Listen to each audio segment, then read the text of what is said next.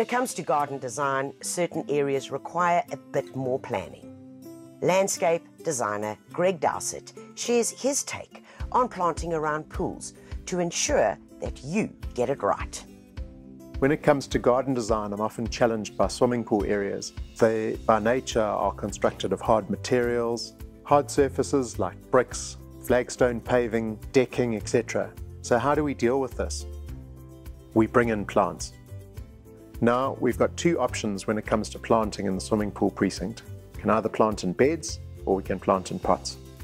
When it comes to planting in beds in a swimming pool area, plant choice is key. Be aware of choosing plants that don't have an aggressive root system. You don't want to plant a tree that's going to lift the paving around the pool or interfere with the pool structure.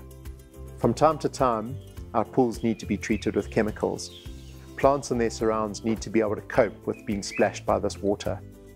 Most often, our swimming pools are in full sun.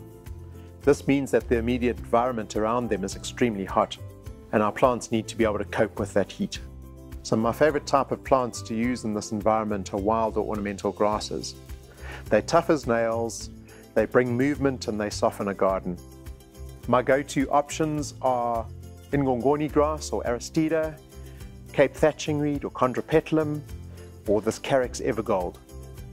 Another characteristic of ornamental and wild grasses is that they can be used to hide less attractive areas around the pool, such as a pool pump or unsightly rocks. There are also a number of considerations when planting into pots around a swimming pool.